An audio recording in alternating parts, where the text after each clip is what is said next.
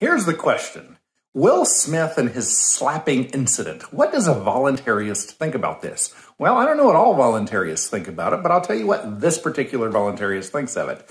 And here's what I think. I think, he messed up, he did something wrong, he apologized, it's all cool, let's move on. Okay, so that's the summary.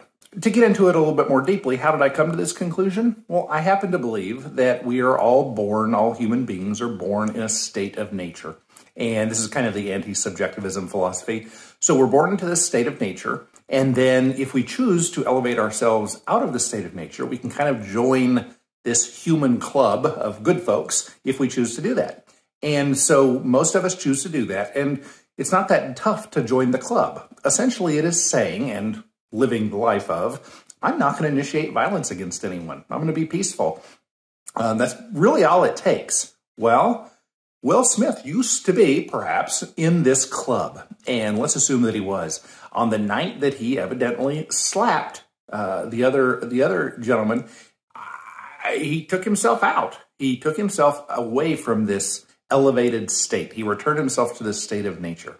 And it wasn't a horrible slap, but it was an initiated violence. It's better than punching, better than killing, but he messed up. He got taken down a notch.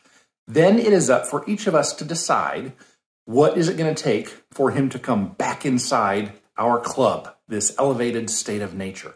And my personal thinking is, well, you make things right with the victim. So if he had done some actual monetary damage to the person, he'd have to make that right monetarily. He would need to publicly apologize. He would need to we'd have to believe that he felt remorse for what he did. And we would have to believe that he was going to move forward being peaceful. I'm satisfied. I think he's good to go.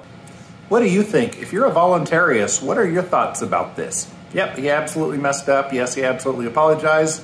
You ready to move forward? You think his whole career should be done for? Should this be held against him for forever and ever? Or can a guy make it right and kind of move on and say, hey, that was messed up. I need to chill out. What do you think?